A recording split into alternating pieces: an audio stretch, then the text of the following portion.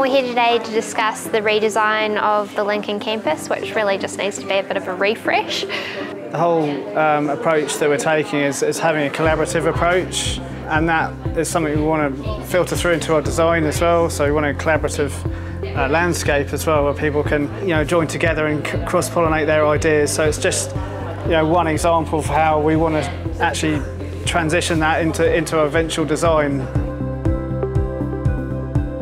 It's a really cool space, Lincoln University, because we can actually start rebuilding or building up our campus. And the most exciting part of that is to get every stakeholder at university involved. And because we as Lincoln University are actually looking at this at our institute as a living laboratory, the best thing to do is get students involved.